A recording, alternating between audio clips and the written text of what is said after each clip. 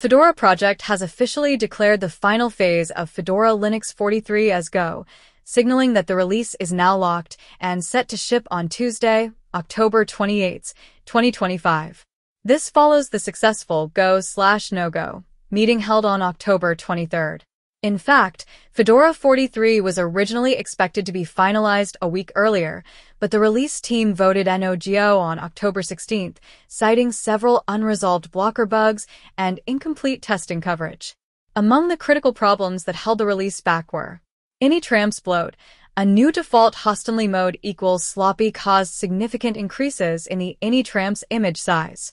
7-zip library linking failure. The command couldn't locate its shared library when invoked using a full path. Installer menu malfunction. Dropdowns in the Anaconda Web UI, KDE, failed to work correctly. These issues, combined with a regression that prevented Grub from booting Windows systems with BitLocker, forced developers to spend additional time validating fixes and respinning the release candidate. Fortunately, by October 23, all remaining blockers had either been resolved, downgraded, or granted freeze exceptions. After another full round of validation testing, the Fedora QA team declared that everything is now stable enough for release.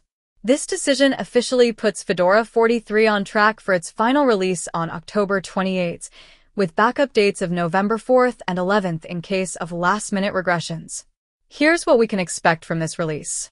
Powered by Linux kernel 6.17, the distro ships with GNOME 49 as its default desktop and completes the transition to a Wayland-only session, dropping the legacy X11 option for improved graphics handling and security.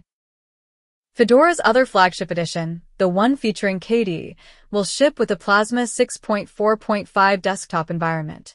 Plus, the Anaconda web installer has been updated to use the new web-based UI for all Fedora spins by default, and the installer has switched to use DNF5 instead of DNF4 for package installation during setup.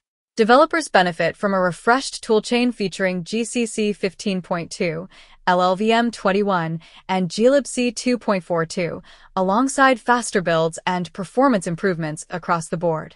Under the hood, the release introduces ZST decompressed Initramps for quicker boot times, enhanced reproducible build coverage, and ongoing work toward integrating RPM6, which brings improved signature and key handling capabilities, though strict signature enforcement will come in a later release.